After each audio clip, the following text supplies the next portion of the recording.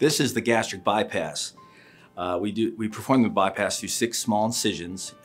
Surgery takes a little bit longer than the sleeve, generally 2 to 3 hours. The pre-op course and the actual surgery itself, as far as time, and the post-op stay is very similar between the sleeve and the bypass, and so is the post-op vitamin regimen. So they're pretty equivalent with respect to that. The anatomy of the bypass is such that we divide the stomach into a small upper pouch and then a remnant.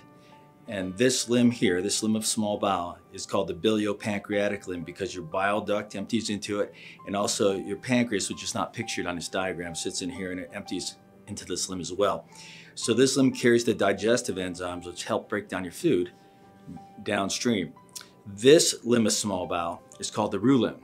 This used to be attached down here. Generally, we went 50 centimeters, we divided it, and then we pulled this piece up here.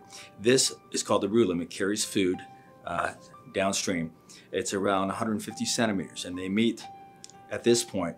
The digestive enzymes and the food mix, and then most of the absorption takes place here.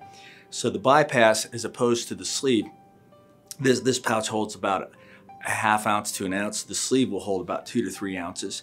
Still not very much.